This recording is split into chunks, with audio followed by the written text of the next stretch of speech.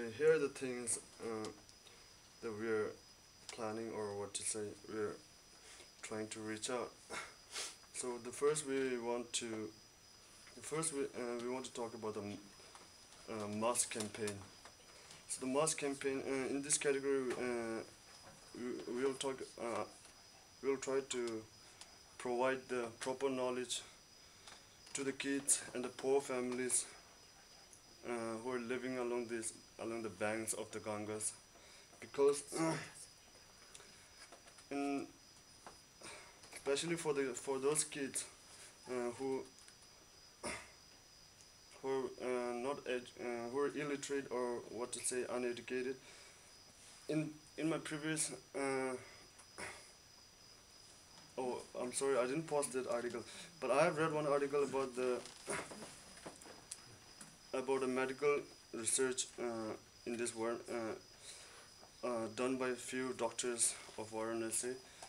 In this articles, I come to know that a large amount of kids have been suffering from the skin cancer, and then the doctors have started to do the research on the patients, and what they have discovered is these are all caused by the Ganga River.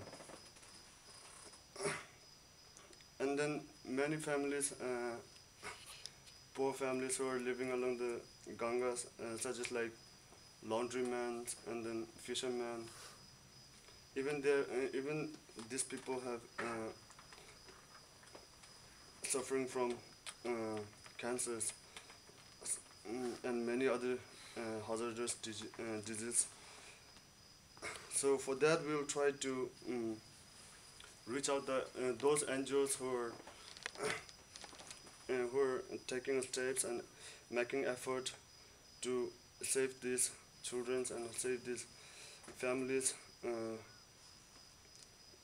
and we will try to we will try to reach out these NGOs and try to make some mass campaign around the Gangas.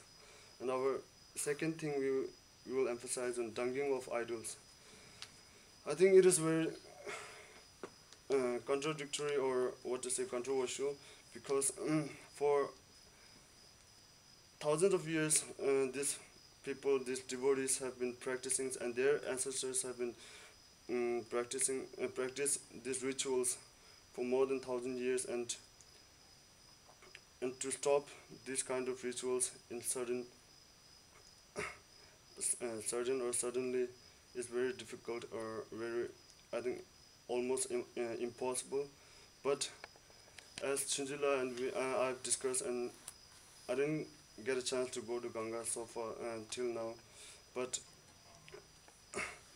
in our Dashera holidays, Chinjila went to Ganga, and he saw some progress, like the government has stretched out the canal, or kind of like pond from the Ganga River, so that the devotees can throw their idols or whatever they worship things in this pond, so that it won't affect much on the Ganga. So this kind of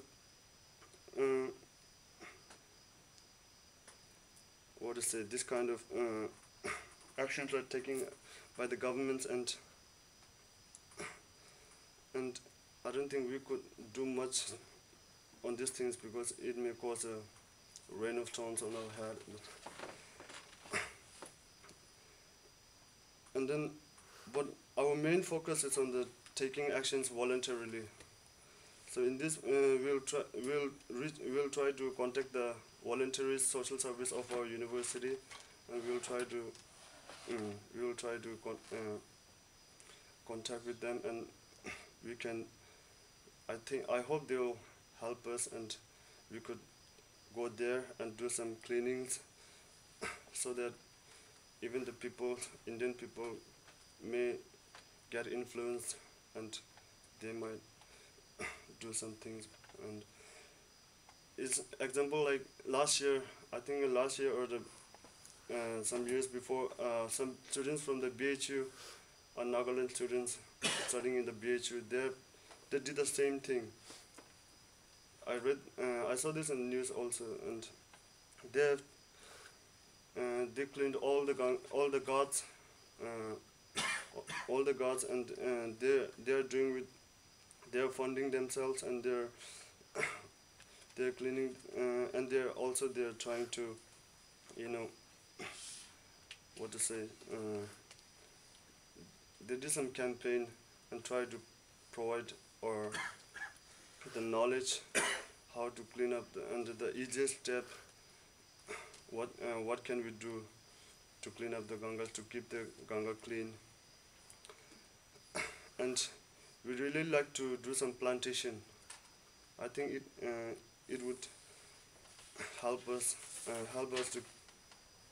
to stop polluting, not the Ganga River, but at least the banks and the sides of the river, so that we can do some plantations, and so that people will stop throwing their waste or whatever.